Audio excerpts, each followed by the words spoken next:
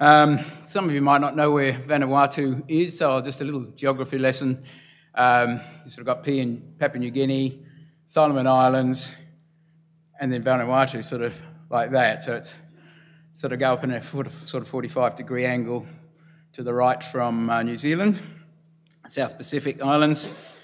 A bit closer to Australia, you've got New Caledonia, and a bit on the other side of Vanuatu, you've got Fiji. So it's sort of tucked right in the middle of all those countries. They're Melanesian people, like you have in Papua New Guinea, and they're called Ni Vanuatuans, or just Nivans for short. The country was run by the British and the French jointly as a colony for many years through the 20th century, actually, up until 1980 when it got independence, and was then called Vanuatu. Before that, it was called the New Hebrides. We've had a fellowship there for 20 years, and that started from an outreach in the city centre in Canberra. And some saints met a man from Vanuatu who joined the Canberra Assembly, and within a couple of months he wanted to go back and preach the gospel in his own countries, and that's how it started in 2002. So there have been many rallies and outreaches over the years to Vanuatu, but of course with COVID there's not been anything happening, and so there hasn't been any visits from Australians there for about 3.5 years. And so this rally that they've just had is the first one in quite some time. And it was more of a rally just to bring everyone together, consolidate, training, more than an outreach. People came from all the islands by plane, by ferry. Some of them take a couple of days to get there by ferry to the capital city, Port Vila. And there was about 180 that came from all the different islands. There was a bunch of Australians, 12 of us that were over there. Most of them, well, they were all from the East Coast except for me. It's a long way to go, 5 hours to fly to Sydney before you even get on the plane with those guys. But well worth it, and a lot of outreaching, with a lot of musical outreaching going on. There was a guy playing a trombone. These Australians, right? Trombone, flute, violin, clarinet, a couple of us strumming guitars, ukuleles, that sort of thing, making quite a noise in the park, on the seafront, or in the markets where they sell all the vegetables and fruit and so on, coconuts and pineapples.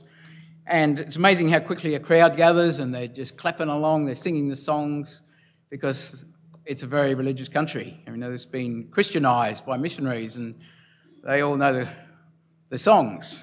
And then you can talk to them or give them leaflets, and it's very fertile in that sense. The rally was great. We had sort of training sessions.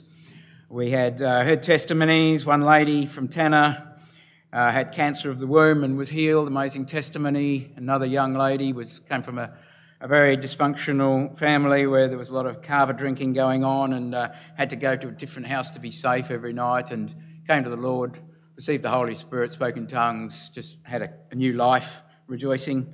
Another testimony I've heard of a baby that was blind, that was taken to the hospital, couldn't do anything, and the saints prayed and the baby was healed. But it is a very Christian country. You've got the biggest denomination is the Presbyterian Church, because missionaries went there in the 19th century.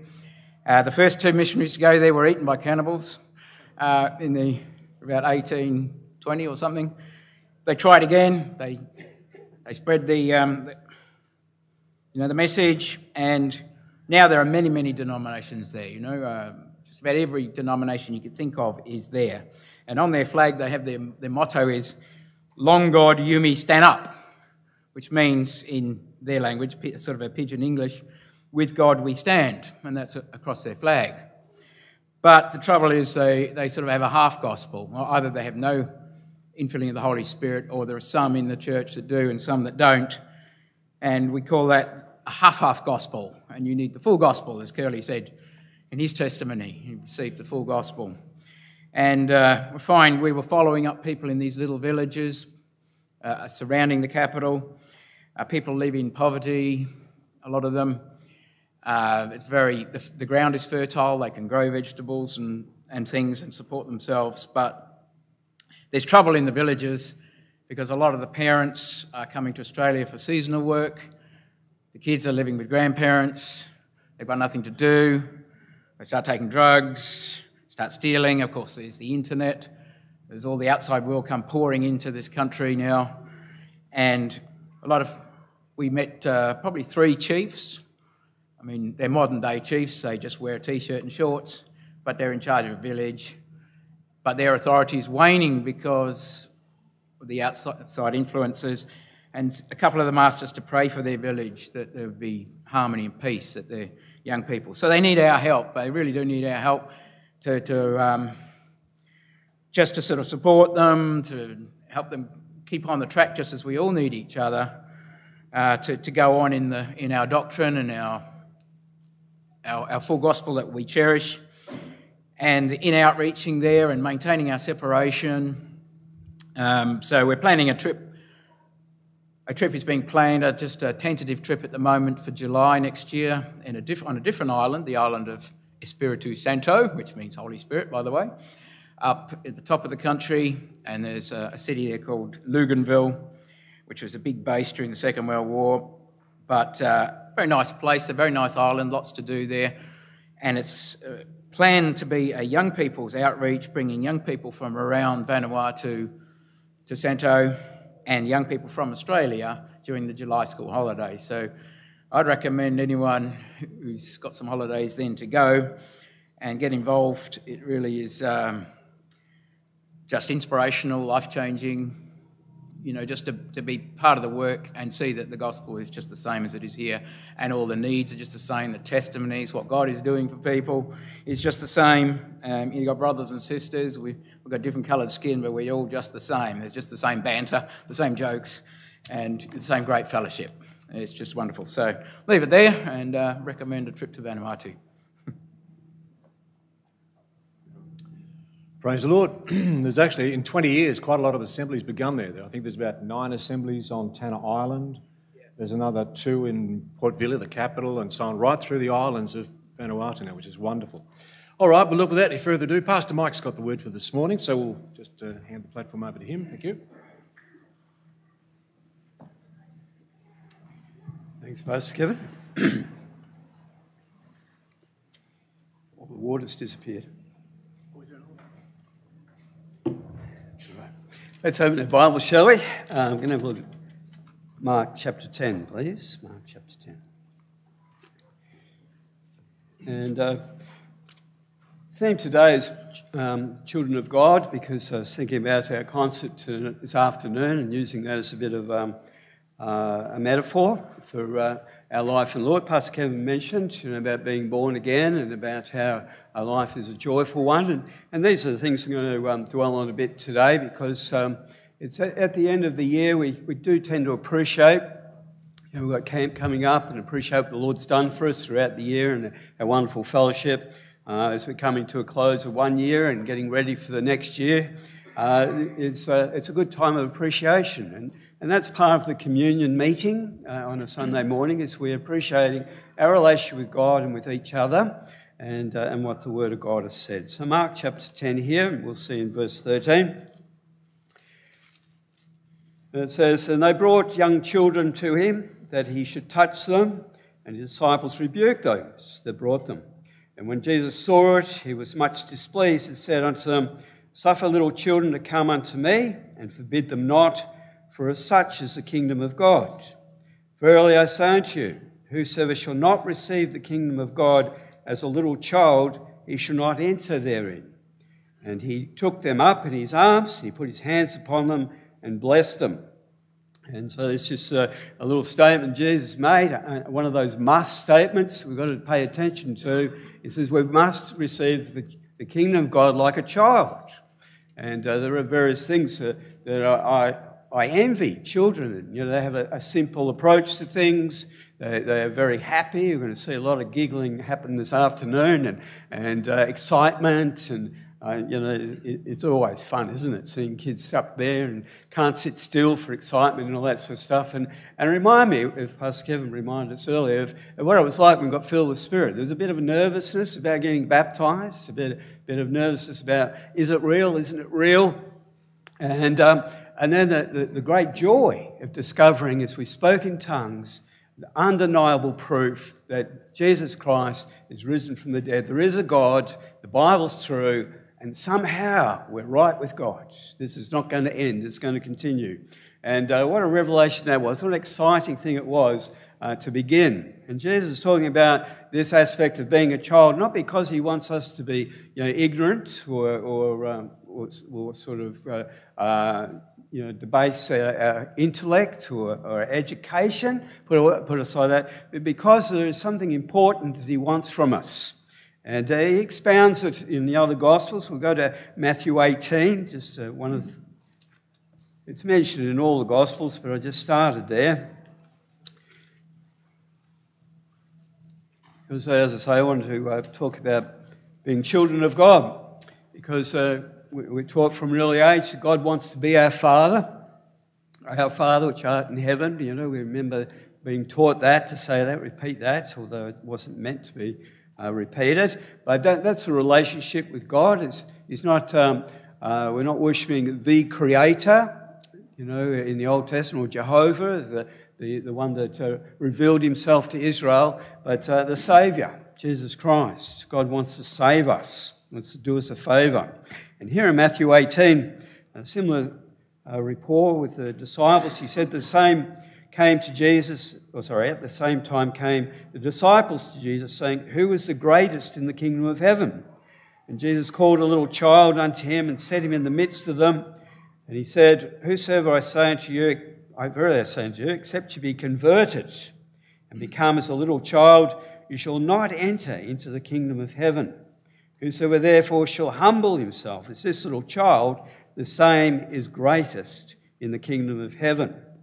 And so just leave it there for a moment. So this aspect of a child, Jesus is pointing out here, is that to be humility. A child aren't in a position to be arrogant or proud or feel that that they have all the answers. They rely on mum and dad. Mum is the greatest mum in the world, and dad is their hero. Remember those good days before they became teenagers? And it's like that. They're so dependent on their parents that's the reason for their joy, their security. In a good house, obviously, in a bad house, it's the reason for their grief. But in a good upbringing, they enjoy security and safety and joy, as our children do. And we'll see them, excited this afternoon because life is good. And the same as Jesus is promising here, if we can be humble, we'll save ourselves a lot of grief.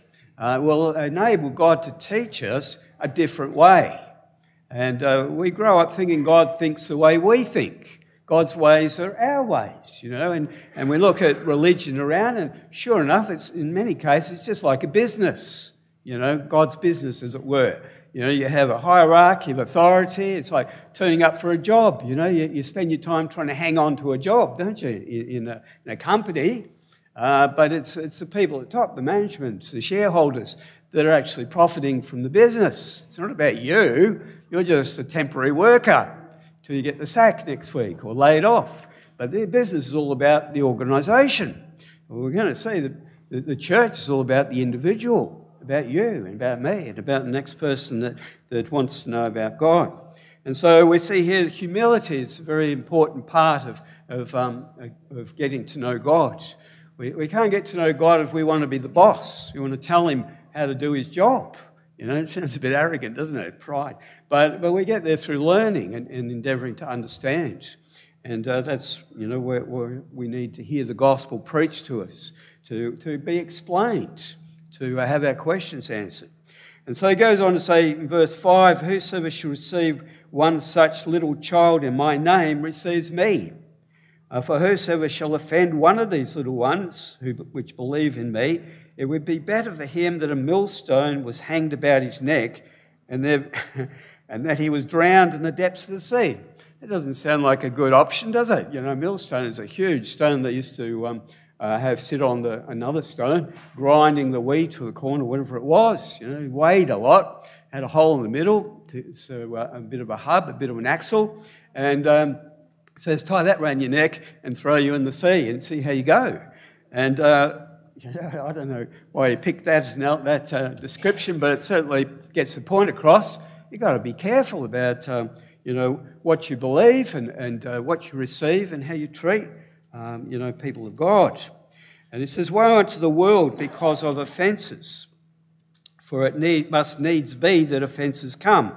But woe unto that man by whom offences come. And there are difficulties, there's opposition, there's people with different claims, a bit of persecution throughout the last 2,000 years. A lot of people, they're not happy with what they hear or got other ideas.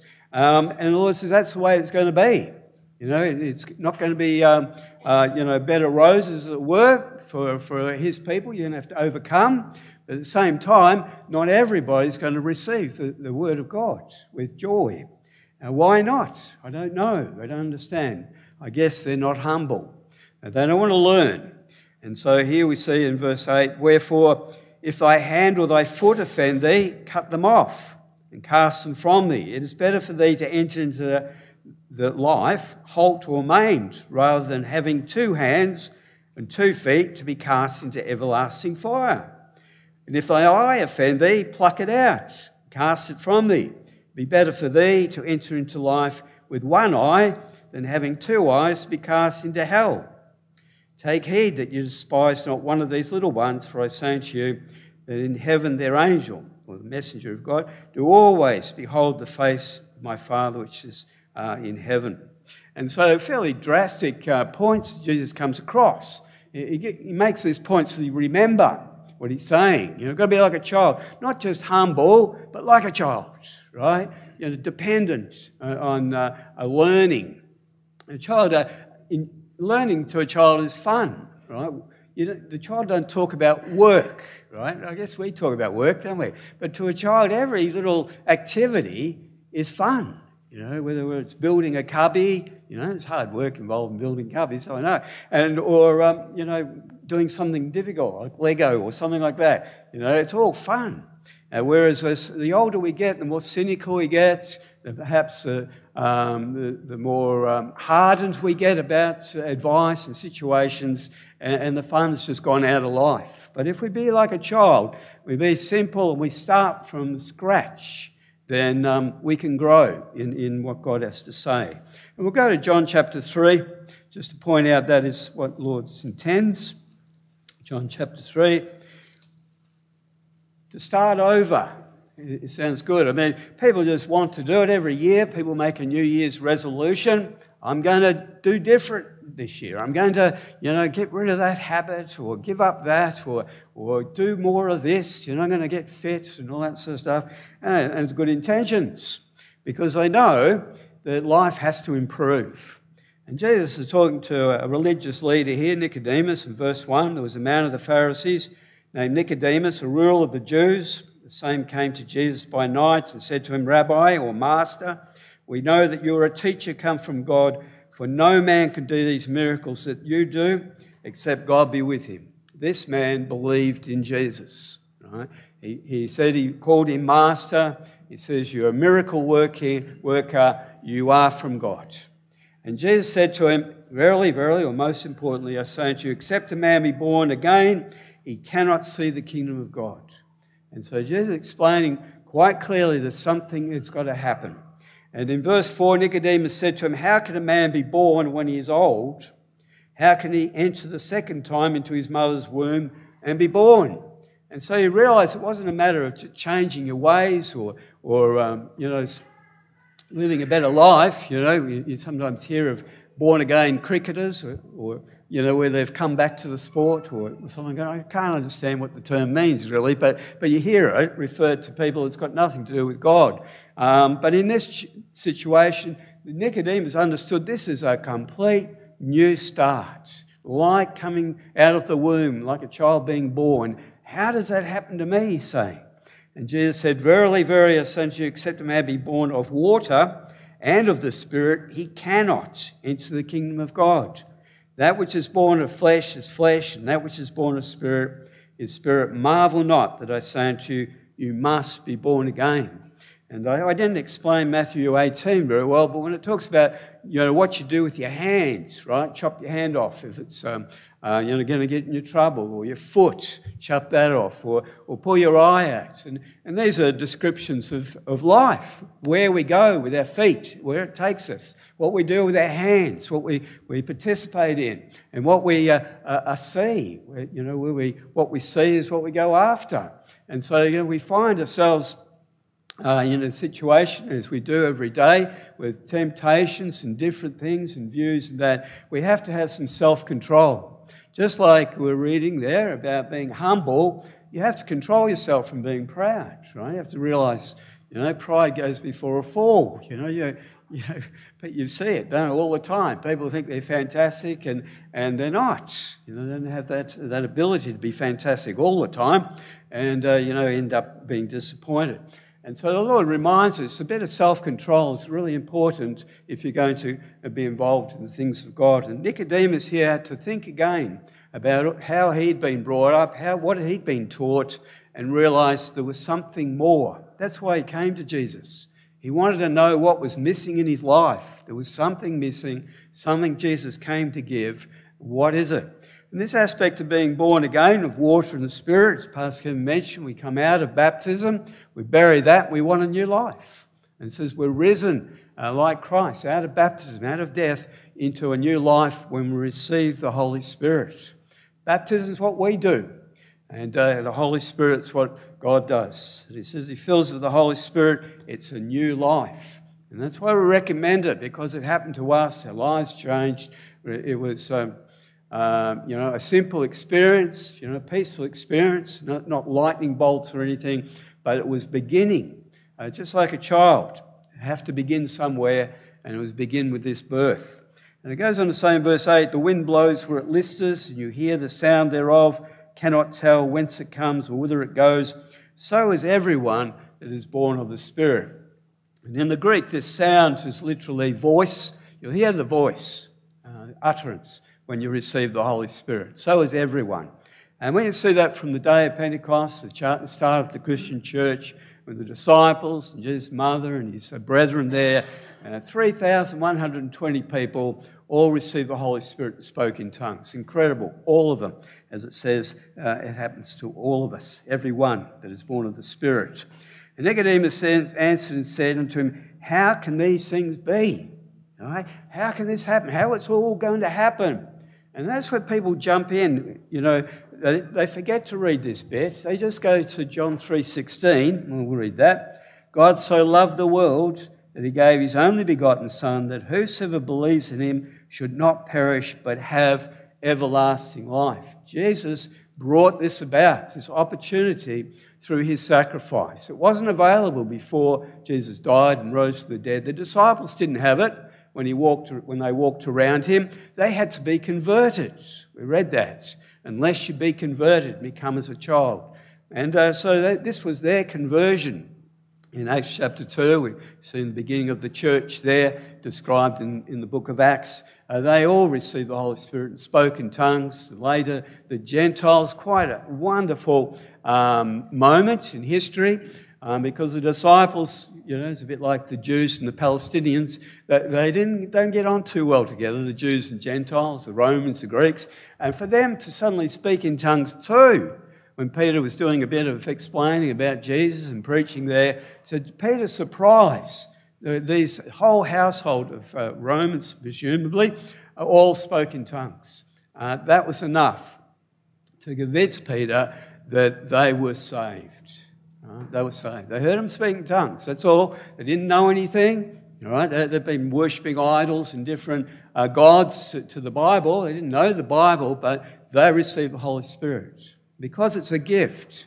You ask, you receive. You believe, you receive. Get convicted even, and you receive. At any place, at any time, as we can testify. And so this is the beginning of Christianity. Being born again, being a child of God, comes through receiving the Spirit of God. Just like we're a child of our parents, they conceived us, they pass on their genes and, mannerisms and that. In fact, that's what binds us to our children, isn't it? You see a little bit of you in your children. or your grandchildren in my case, and it really makes them precious in your sight. You know, they're a bit of you. And that's why the same with God. He gives us the Holy Spirit, we're a bit of him from that moment on. And so we're going to look on, as I say, about the wonderful relationship we have as being a child of God. Sometimes we think we have to impress God. And Jesus says, no, the greatest among you will just be like a humble child.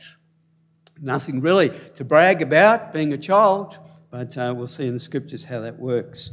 Let's go up to 2 Corinthians chapter 1. 2 Corinthians chapter 1.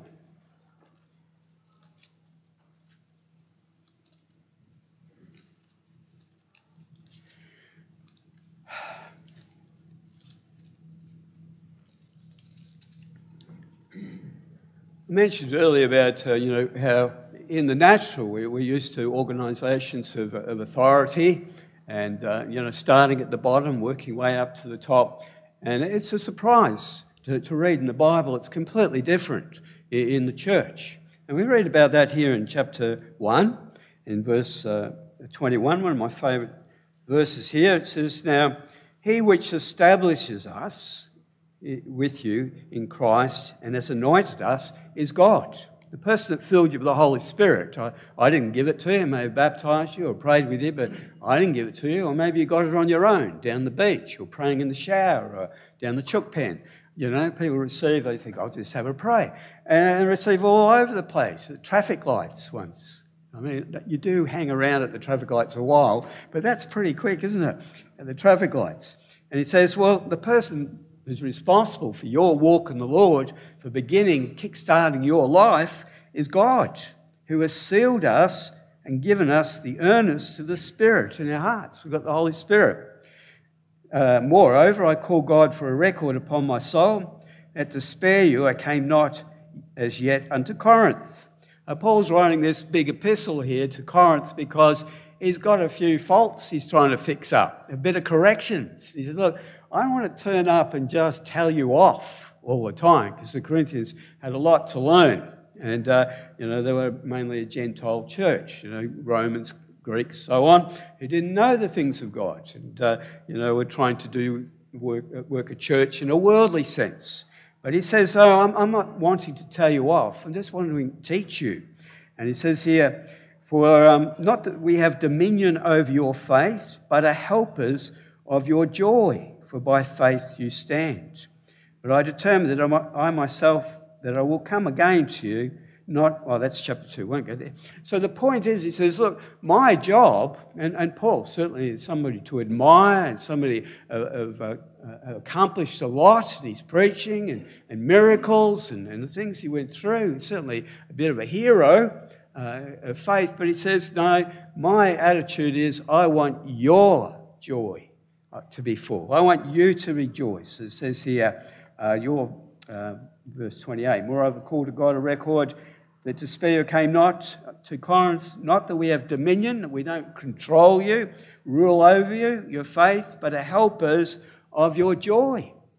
And this is the beginning of my point, is that the person filled with the Holy Spirit and perhaps doesn't think they know anything, and the change in their life seems to be slow, and I remember that situation. I thought, I'm not learning anything. Everybody seems to know everything. I know nothing, for months there. And, well, they're the most important person. You've got to hold on to them and succeed. It's like, a child growing up in a good family, as I mentioned there. You've got uncles and aunts and grandparents and so on. Everybody concerned about the well-being of that child, the newborn or whatever. They're very special.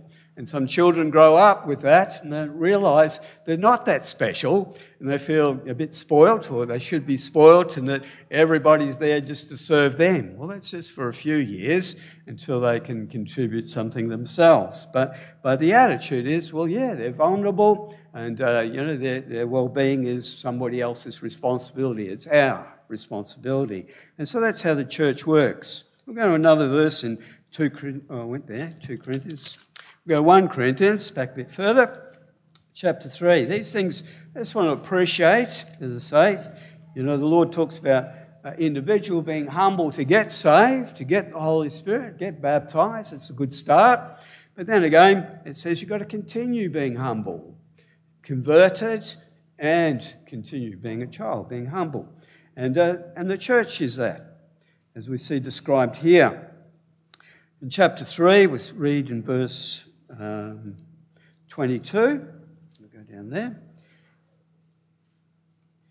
And there's a bit of a problem in Corinth, as we see here. A few things need explaining, that people have been baptised by Paul, or been baptised by a fellow called Apollos, or even baptised by Peter, Cephas. And they're all saying, well, I'm a follower of Paul. And someone's saying, no, I'm a follower of Apollos, and I'm a follower of Peter.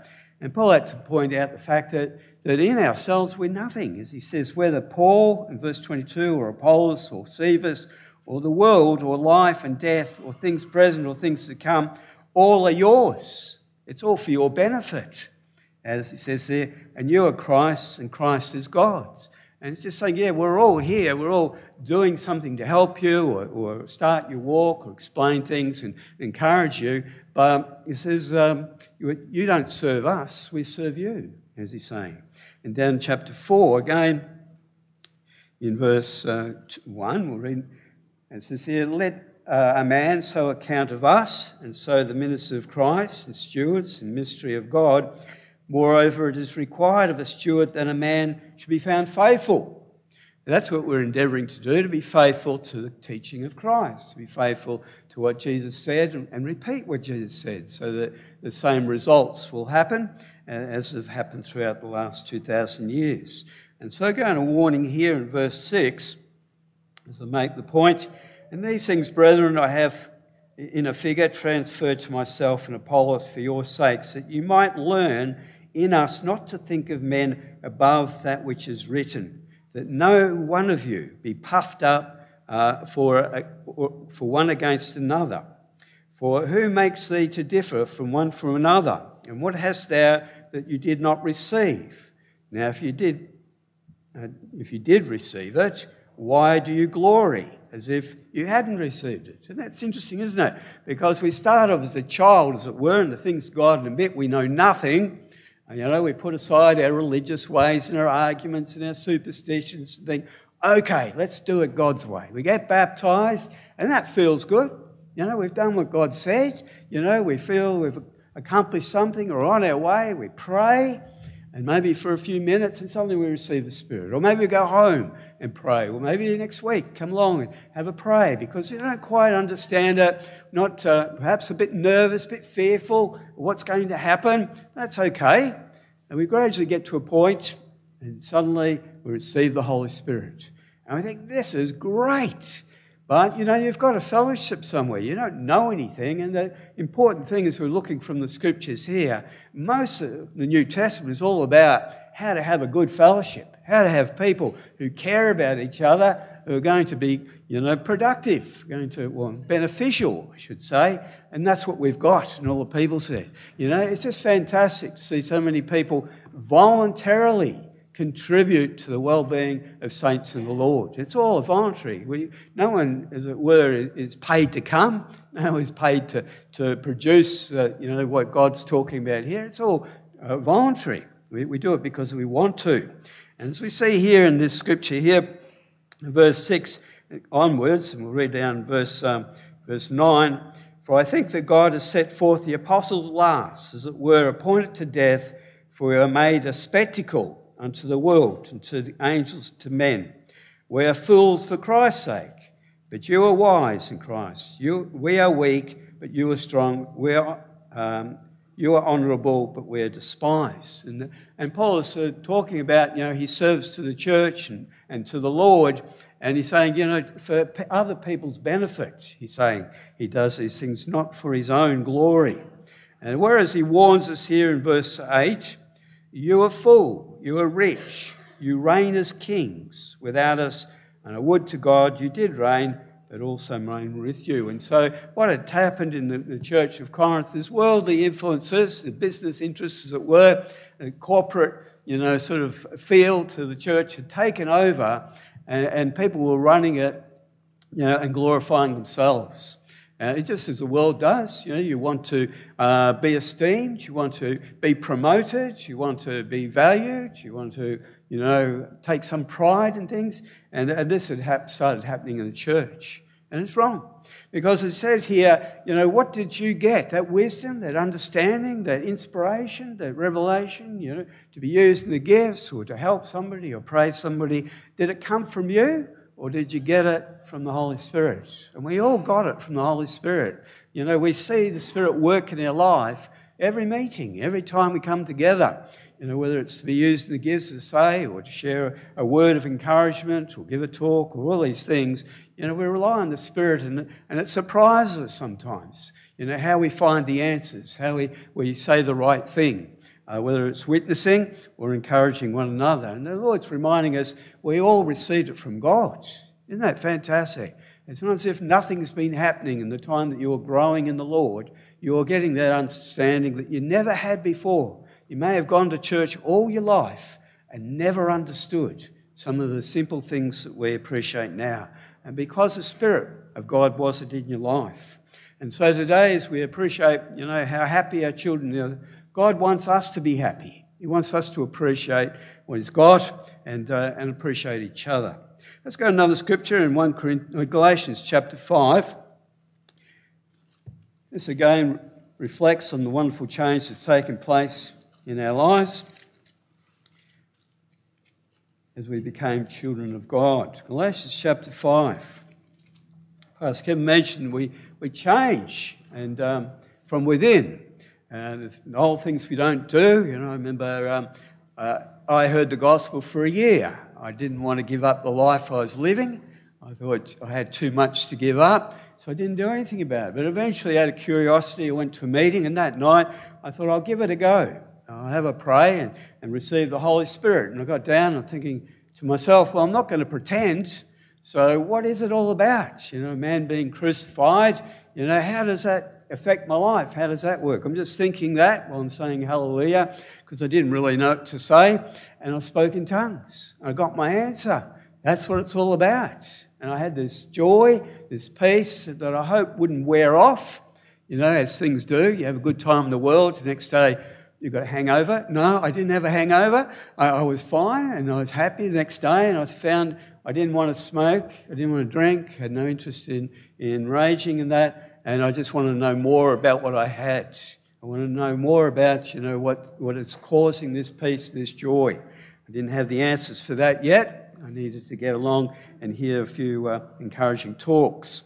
And so that's the life that we live now. It's just a wonderful change, a born-again experience and conversion. And in chapter 5 here of Galatians, just want to talk about, what we were like before and how we've been changed. And, we want that change to keep going. And it says here, verse 14. For the law is fulfilled, all the law is fulfilled in one word, even this, thou shalt love thy neighbour as thyself. There's a lot of do's and don'ts, a lot of laws and how to get on together, how to benefit one another. And, we can't even get on with their neighbour. Or maybe our family. We're all going to get together with families. And somebody will have a feud. It seems to happen, doesn't it? Somebody will fall out, and you think, we can't even get on with people we know and love. Well, I'm not saying that me personally, but that happens in life, doesn't it? And the Lord's saying here, you can have all the laws about what you should be doing, but the goal is to get on with people, to treat people the way you want to be treated. And how do we do that? And moving down in verse 15, but if you bite, devour one another, take heed that you not be consumed one of another. Well, that sounds like terrible behaviour, doesn't it? But that may have been how you used to behave before. Get vengeance, right? Somebody do you wrong, well, they're going to pay for it, aren't they? Right? You get even, or you get them before they get you. Well, these stupid sayings come from it because, people get their back up. They're proud. They're not going to be walked over. And so somebody's going to pay for this. All these sort of crazy sayings of how people behave, and it's through pride. As it goes on to say here in verse 16, walk in the Spirit, and you shall not fulfill the lusts of flesh. Your life changes. It becomes like nature You know, everything in nature is guided by, instinct, right? Animals just hibernate. Nobody tells them to. Nobody says, get ready, we're going to hibernate. They just do it, or migrate, you know, from one side of the world to the other, just for a holiday, right? Go south, go north. You know, it's incredible, isn't it? Or metamorphosis, you know. Caterpillars happy eating your lettuce leaves, or your cabbage leaves, and then the next thing it's in a cocoon and it's a butterfly. Incredible, isn't it? All these things just happen through instinct. Nature's controlled by instinct. When you get filled with the Holy Spirit, there is this instinct, this spirit that kicks in and your behaviour changes. And your views change. As Pastor Kim testified earlier about his thinking and his understanding. It all changed in line with God. And we see in chapter 5 here, now the works of verse 19, the works of the flesh are manifest, which are adultery, fornication, uncleanness, lasciviousness, idolatry, witchcraft, hatred, variance, emulations, wrath, strife, sedition, heresies, envyings, murders, drunkenness, revellings, and such like, of which I tell you before, and I've also told you in time past, that they which do such things shall not inherit the kingdom of God. You know, everything that you read about in the paper and on the internet, and jealousies, you know, jealousy seems innocent, but it turns into something worse, doesn't it?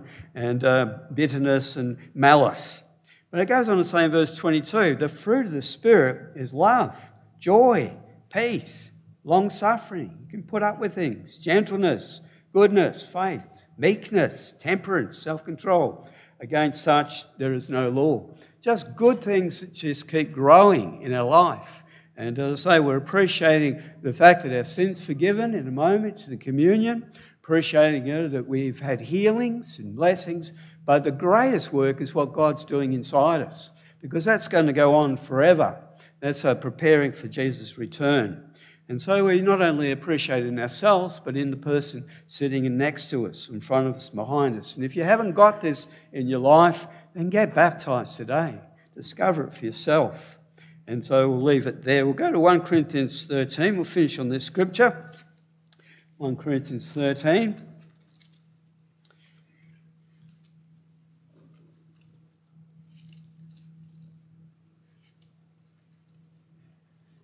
So as we read these verses, the Lord tells us several times there about, you know, to be a child, continue like a child.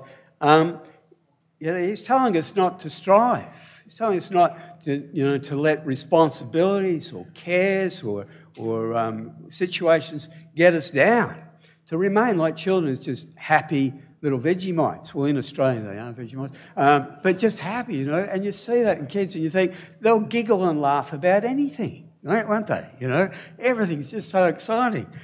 I saw some kids come in the front there. They just stood in front of me and just burst into giggling. And I thought, I know I look strange, but you know, it's just happiness, you know. And people need a reason to be happy these days, don't they? I think of some of the stupid things. I shouldn't say that because I'll offend people. But you know, we are entering the silly season. We're already well into it, aren't we? The silly season. Christmas is called the silly season, isn't it? But people do things for no particular reason. I mean, they put lights all over the house, right? And I can understand Santa and some reindeers out in the front lawn, but you know, there's a place next to us. I think the whole street stays awake all night because the lights are just like spotlights, right? They're going to be seen and everybody's going to stand and amazing at their house. Their power bill is going to be through the roof, but you know, I think, why do they do that? You know, what is it about people? You know, or have Santa hats on their cars, or reindeer antlers sticking out the windows. I mean, maybe you do that here, fine.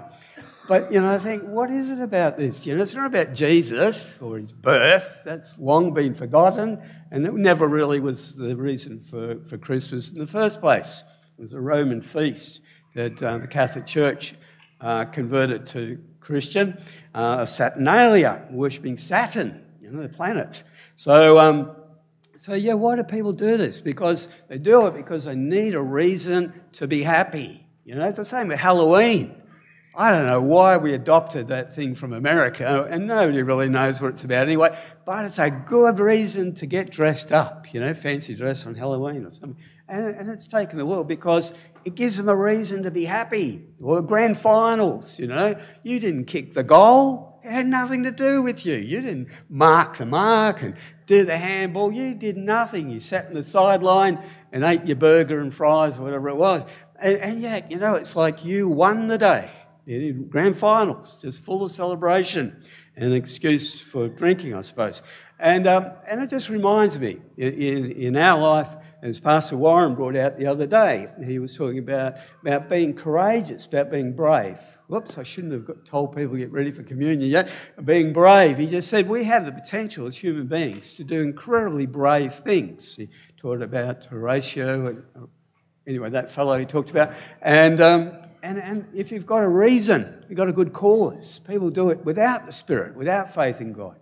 And we've got, both. For a good cause, preach the gospel. But also to be happy. As I say, people looking for a reason to be happy, we've got reason to be happy. And in this scripture, better read it, in verse 8, 1 Corinthians 13, verse 8.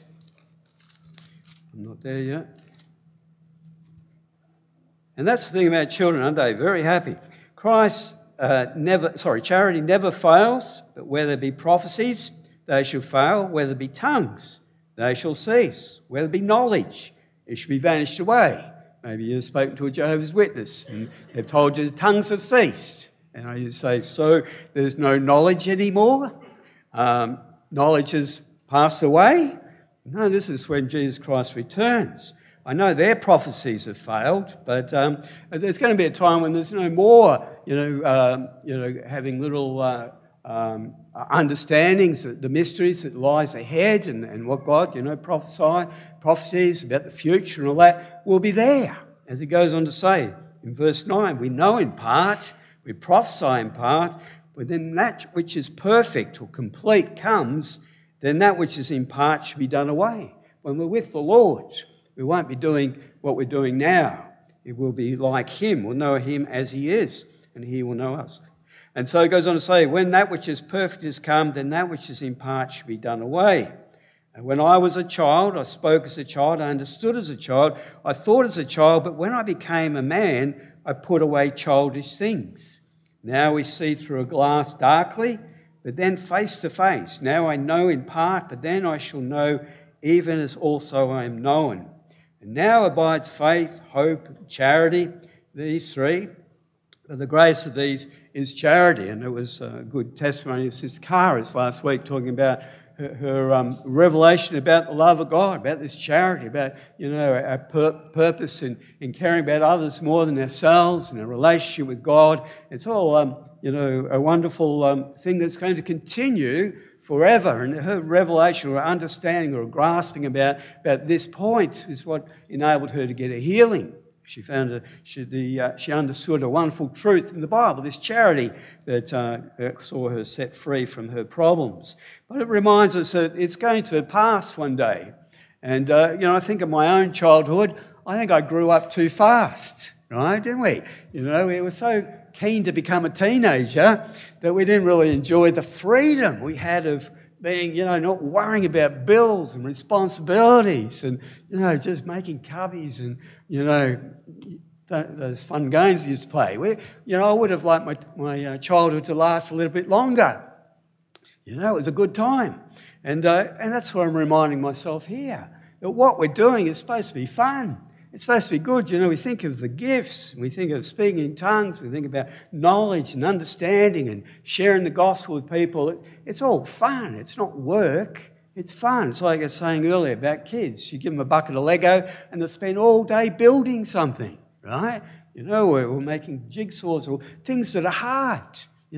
It's like walking. You spend a whole year practicing, don't you? I've never seen a baby yet who just refused to walk and has to be carried everywhere. Eventually, we got it. And it's like that in the Lord. It's fun. And sometimes I find myself, when I'm tired and maybe got some responsibilities and things, cares of the world, as the Bible warns us about, I think, it's hard work being in the Lord sometimes. I've got to do this and I've got to do that. And, and then I think, what am I thinking? Everything I do is fun. It's fun to get along to fellowship. It's fun to, share the gospel and see people receive the Spirit and to hear the testimonies and that. It's good for me. I enjoy it. And so never let the things of God become grievous in your life. It's all to be enjoyed, and all the people said. Amen. All right, we'll leave the scripture there. Thank you, brethren.